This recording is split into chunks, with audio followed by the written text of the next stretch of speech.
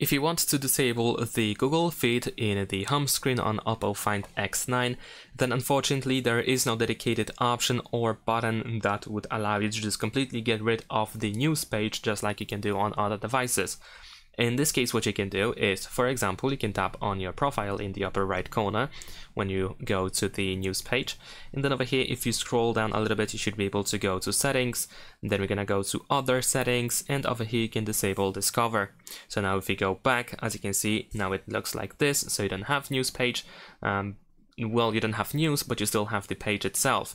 And if you actually want to get rid of this page, then it is a little bit inconvenient because you need to open settings, then go to apps, choose app management, and then look for Google app.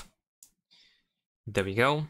And if you disable the app, there we go, let's enter the screen lock password. If you disable the app, then the news page is gone, as you can see, but as a result, you will not have access to certain Google features like Circle to Search or Gemini.